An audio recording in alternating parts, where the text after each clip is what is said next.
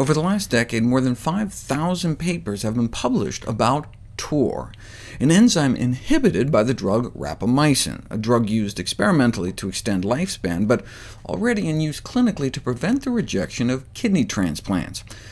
Patients who received rapamycin due to kidney transplantation had a peculiar side effect: a decrease in cancer incidence. In a set of 15 patients who had biopsy-proven Kaposi sarcoma, a cancer that often affects the skin, within 3 months after starting rapamycin therapy, all cutaneous Kaposi sarcoma lesions had disappeared in all patients. This makes sense, given that TOR functions as a master regulator of cellular growth and proliferation.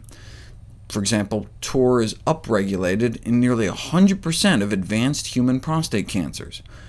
Maybe that's why dairy consumption has been found to be a major dietary risk factor.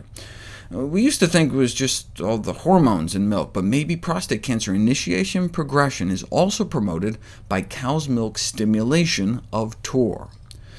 Our understanding of mammalian milk has changed from a quote-unquote simple food to a species-specific endocrine signaling system, which activates TOR, promotes cell growth and proliferation, and suppresses our body's internal house-cleaning mechanisms.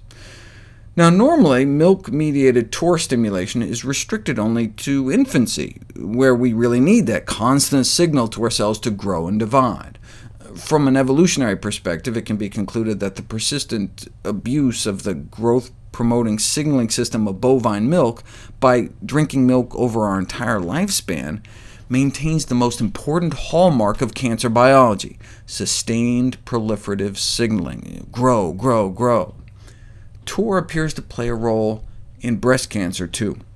Higher TOR expression has been noted in breast cancer tumors and associated with more aggressive disease, and lower survival rate among breast cancer patients.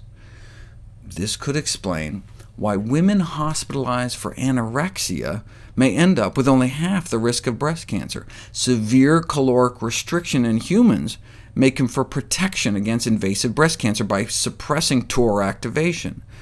But we don't have to starve ourselves to suppress TOR.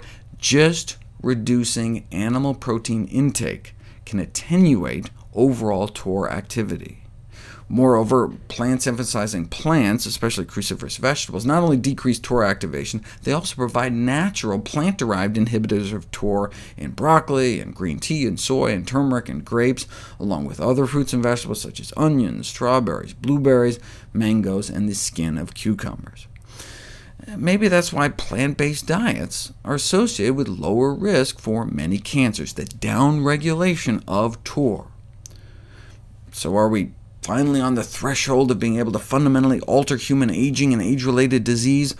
Only time will tell, but if the pace and direction of recent progress are any indication, the next 5,000 studies on TOR should prove very interesting indeed.